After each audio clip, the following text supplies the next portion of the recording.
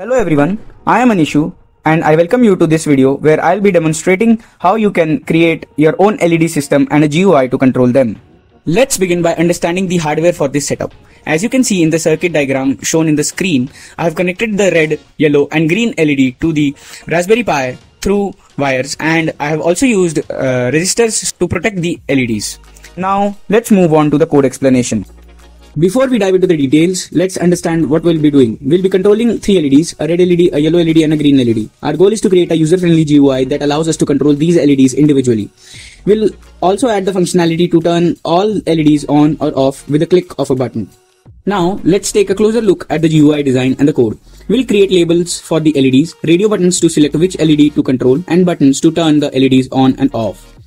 In the code, we define functions for toggling LEDs, updating the radio buttons, and switching all the LEDs on or off. Each LED is associated with the radio button, and we ensure that only one radio button can be selected at a time. Finally, I'll be showing you a demo of how my system works.